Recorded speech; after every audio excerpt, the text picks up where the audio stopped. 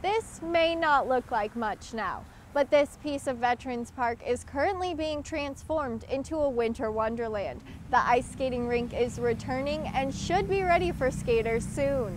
When the temperatures drop and Old Man Winter moves in, many try and avoid the ice.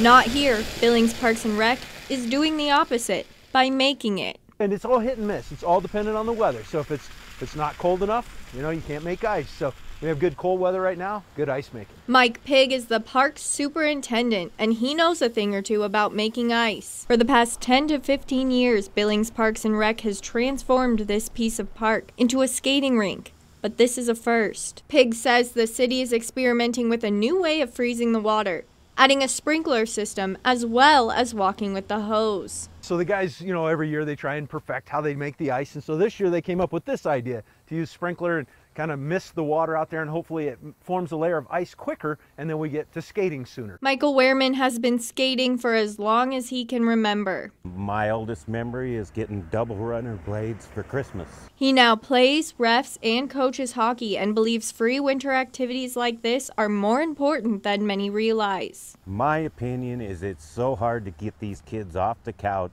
off the computers, off the TV. And this is one thing that once they get addicted to the speed and the fun, it's easy to say, let's go skate. But you'll need to wait a bit longer before pulling out your skates. The ice needs to be a couple inches thick before it's good to skate on. So stay tuned to the Parks Department's website. Our goal is always to have ice for when the kids get out of school for Christmas break, so that there's something for the families to send the kids off to go ice skating. In Billings, Haley Monaco, MTN News.